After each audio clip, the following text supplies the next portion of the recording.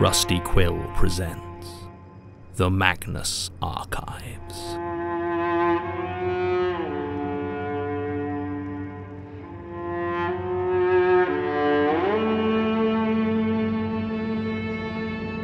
Episode 190, Scavengers.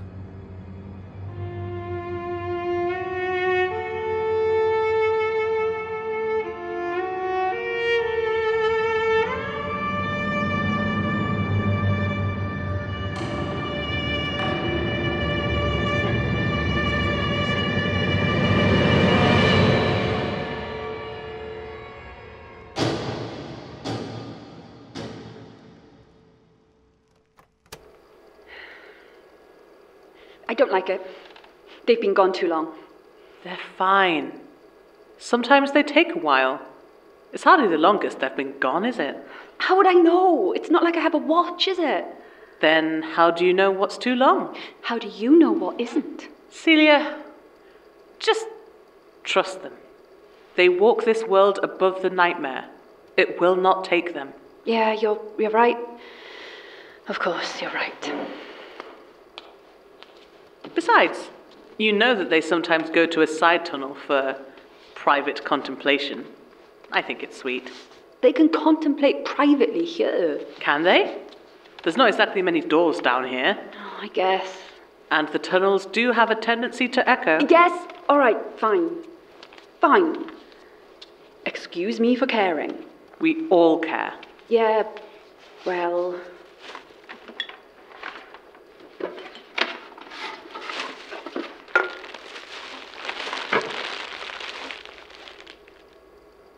Laverne? Has anyone been messing with the supplies? Don't think so. Why'd you ask? There's a tape recorder here. Oh. Should there not be? I don't know. I haven't seen it before. It's running. How odd. Yeah, I don't like the... Hang on. Listen.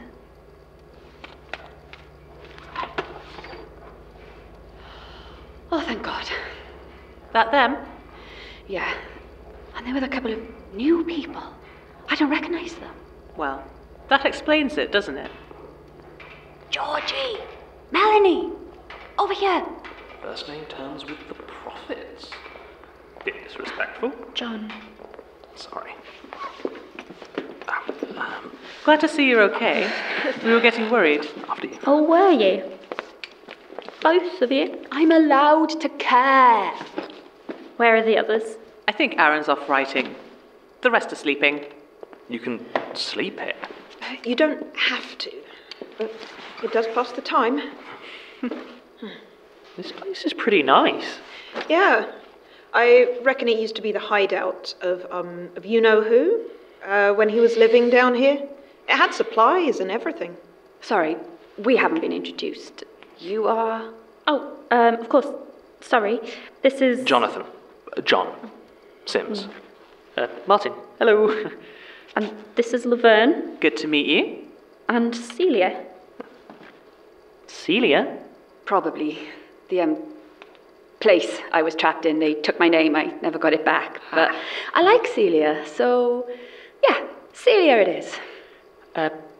Hello? Celia?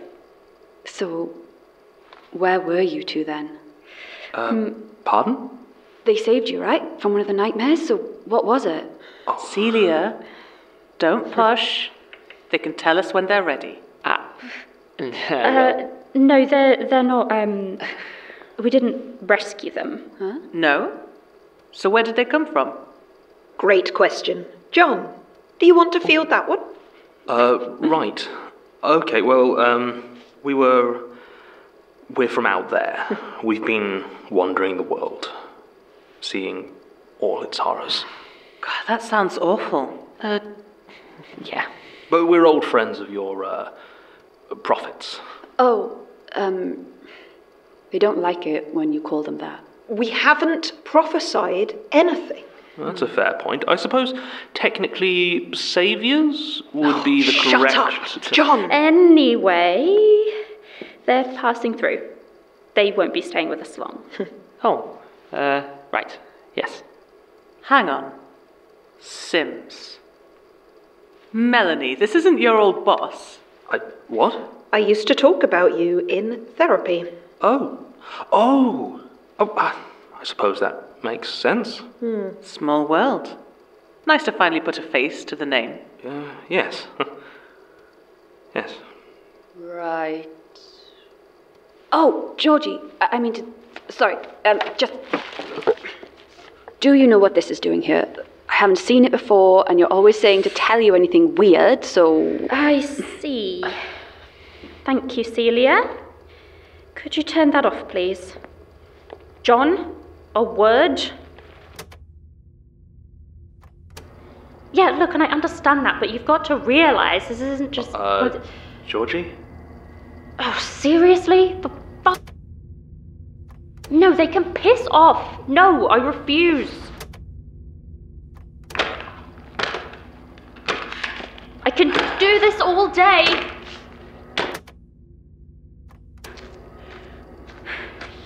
For God's sake. Georgie, it's not going to make a difference. I'm not going to let us be spied on, John. Look, the tunnels offer some protection, but clearly not enough to stop whatever is manifesting these recorders. If you smash this one, they'll just make another one. Trust me on this, you need to let it go.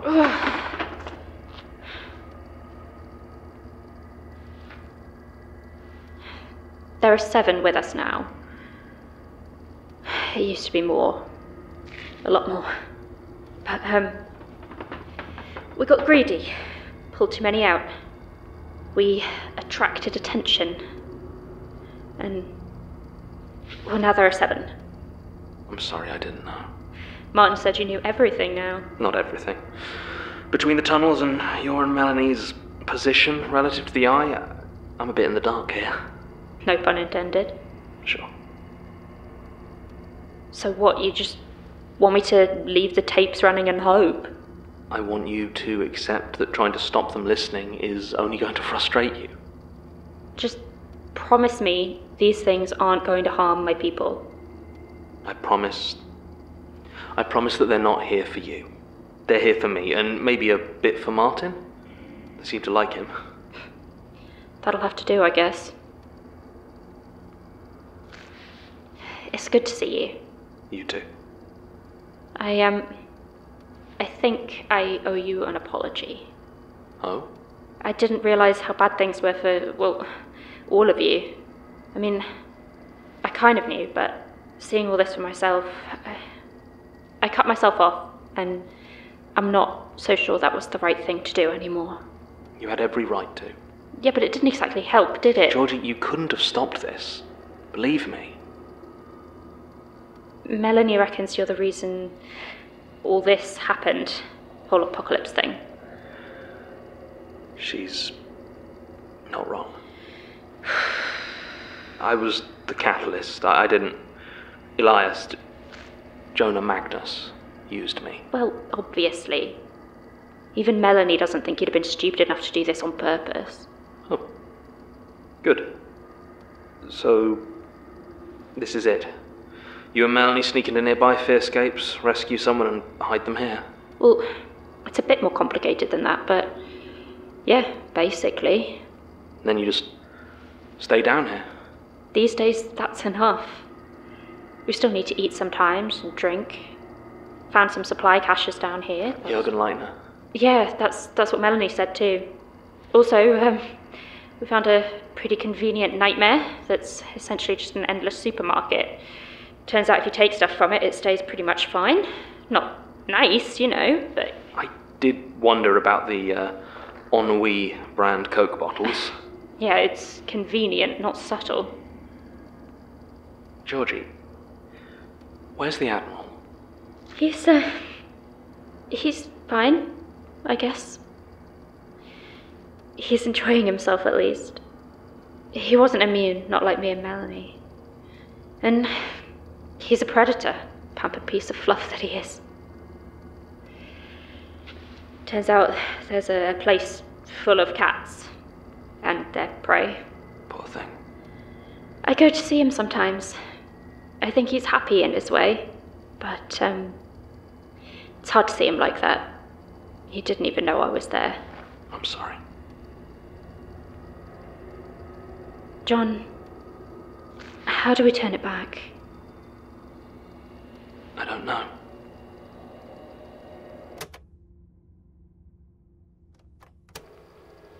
Was that the recorder? Yeah, it just started. By itself? I didn't do it, if that's what you're asking. It wasn't an accusation. Do you want me to turn it off? That depends. Will it stay off? Not if it wants to be part of things, no. Then let it run. It's just the two of us, and it's not like we can attract any more attention to ourselves at this point, inviting the Snoop God's favourite kid down for a chat. Hey, that's not fair. And I guess the end of the world must have left me all snappy. Well, I mean... Don't say it. I actually did a lot of work on my anger, you know. Trying to put all the supernatural bollocks behind me. And now my therapist thinks I'm the chosen one. Yeah, the apocalypse does seem to bring out the weird in people. Yeah. Speaking of, you and John, eh? Congrats. Took you long enough? God, I totally forgot. I haven't even seen you since... Well... Yeah. Not since before John woke up. Before you, cut yourself off. Yeah. Sorry about that. No, I get it. I was still full of ghost bullet at the time, remember? Oh, yeah. I suppose when you think about... I mean... Do we actually know each other? Really? Melanie. Martin. So, what'd you do? I'm actually one of the prophets chosen to walk the end times unscathed. Yourself? Oh, I'm the Antichrist +1.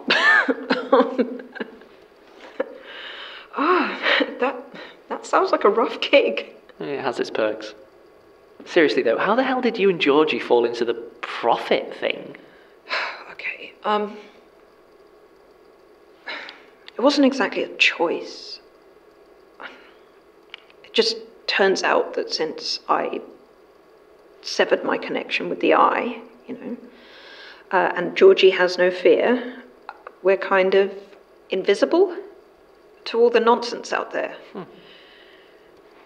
We only realised when we finally went out to see what was going on, and saw how bad it was. Yeah. It's the same outside London. Worse in some places. Though I guess that's down to personal taste these days. Yeah. Well, we were out and we found this spiral maze.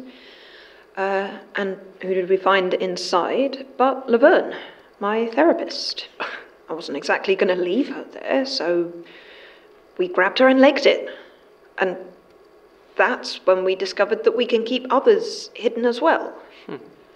Not completely, and not for long, but it's enough to get them here to the tunnels.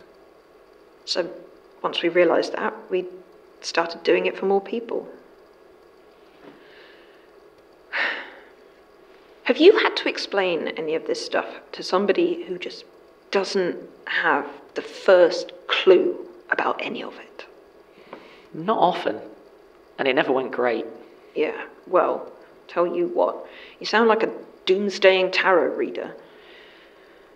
Hours talking about the eye's ascendance and how it's, you know, transforming the world into a fearful psychoscape and... They didn't believe you. Oh, I wish. You know, no. They believed us, but a few of them took it in a bit more of a religious direction, and here we are. Okay, but I still don't get the whole prophet business. What exactly are you meant to have predicted? Okay, I said I'd had a vision that it would end. Oh, right. And, have you had a vision, or... Right. Look, I know, all right?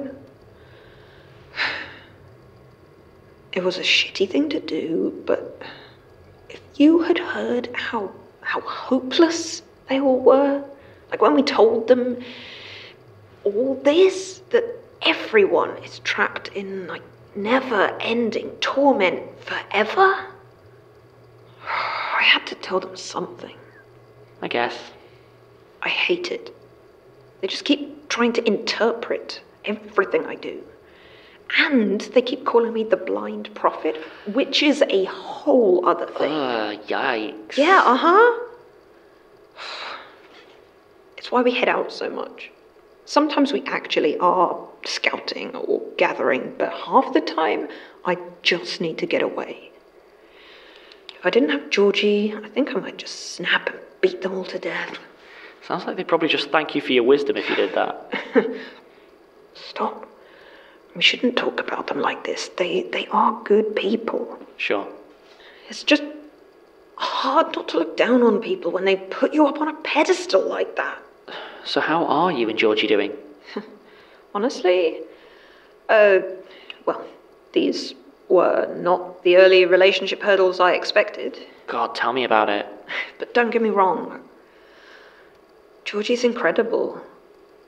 And she's far too good for me, and I only hope she doesn't realise that while there's an apocalypse on. But, yeah. And what about John? Oh, you know John. He's a complete mess, but so am I, and I think we're making it work. Communication can be difficult when you're on an unholy pilgrimage. Modern dating, eh? Nightmare.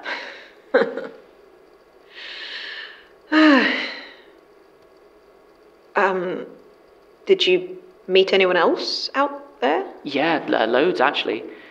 In fact, we saw Basira and Daisy. Are they all right? No, not really. Oh. Daisy had kind of gone full monster. And Basira kind of had to kill her. Oh, that's... Yeah. So now Basira's on her way, but she's taking her own route. I think she needed some time to process. Well, I mean, that makes sense, though I'm not sure of how much processing she'll manage out there, surrounded by... Oh, I nearly forgot. Careful of Helen if you see her. She turned up a while back and tried to eat Celia. She was here? Yes, a few times. Looking back, I was so stupid. Because you kind of liked her? Yes. Honestly, I had started to think she was on our side. Yeah. John killed her. Sorry, what? Yeah, she tried to... I wasn't there, but they got into a standoff and he destroyed her. He can do that? Well, I mean, that's interesting to know. Yeah, it's a... Oh, God, I forgot. I promised I'd listen to some of Arun's latest stuff. No worries, do you want some company? I wouldn't put you through that. I swear, if it's another him, I am going to break something.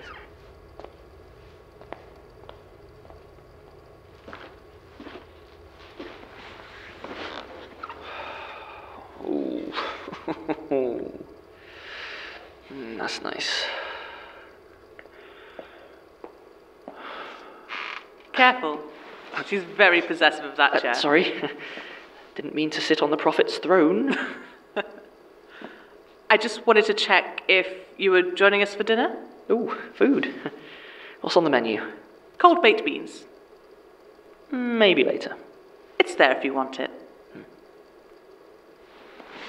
Do you actually believe all that stuff? About them being chosen? Yeah, the whole prophet thing. Are you asking me personally, or do you want me to speak for the group? Either. Both. Personally, I don't know what I believe. I saw Melanie every week for months, and if you'd asked if I thought she was a holy person, I'd have laughed. She always behaved understandably, even if her problems were sometimes odd. But the world is... Well, I mean, it's hell, isn't it? Whether it's a capital H hell or not, I don't know, but that's where we are. And Melanie and Georgie, they can walk through it completely untouched. They can rescue people, even if they can't always protect them. I've listened to their own explanation of it, and I've listened to Danielle call them prophets or angels or the chosen. Neither of them really makes any sense. But you've got to have hope in something, otherwise there's no point to anything. So I choose to have hope in them. Guess that makes sense. It doesn't need to. Times like these, it just helps to believe. I'm not sure it really matters what.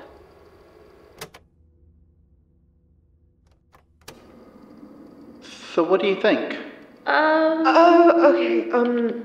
Right, so, Arun, I just think that I don't think either of us is particularly comfortable with your use of the word redeemers. I thought it was quite a good rhyme. Shut up, John. I realise you dislike that kind of thing. Your humility is humbling.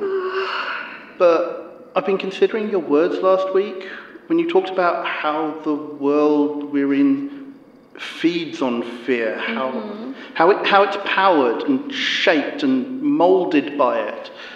Right.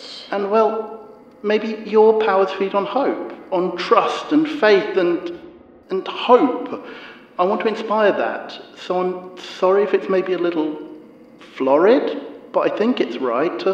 That's not how it works, is it, John? Oh, no. That's not how it works. And what would you know about poetry? Oh, well, Who even is this? Are you a new follower? I thought you said it was dangerous for the flock to get any bigger. No, he's like us, able to travel through the world. Another nightmare strider? I do not want a poem. Are you sure, Prophet? Yes. Yes, he is. He doesn't seem holy. And what would you know? John. Sorry.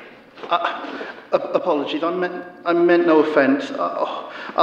Please forgive me. You didn't need to scare him like that. I didn't mean to. Look, we're all tired and you still seem a little disoriented by the tunnels. Let's get some rest. We can talk about next moves tomorrow. How do you know when tomorrow is? We generally err on the side of caution and sleep in. Sounds good. Oh, John. Your tape's running again. Oh, sorry.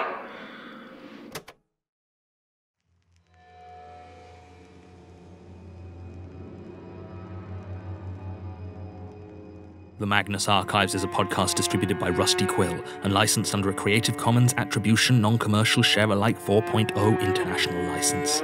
Today's episode was written by Jonathan Sims, produced by Lowri Davies, and directed by Alexander J. Newall. It featured Jonathan Sims as the Archivist, Alexander J. Newall as Martin Blackwood, Lydia Nicholas as Melanie King, Sasha Sienna as Georgie Barker, Lowri Davies as Celia, Helen Gould as Laverne, and Anil Godigamuwe as Arun.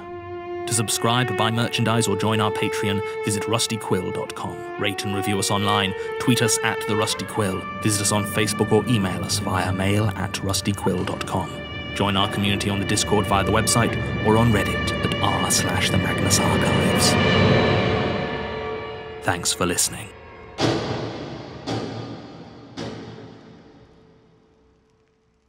Hi everyone, Alex here. I'd just like to take a moment to thank some of our patrons.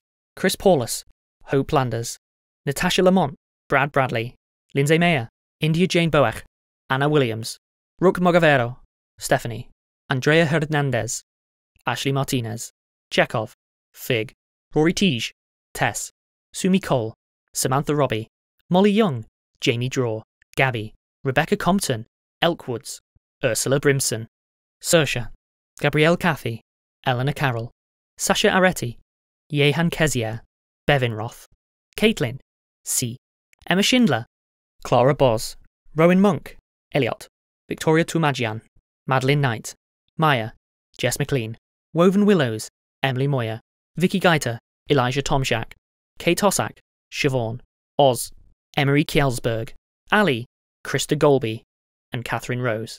Thank you all. We really appreciate your support.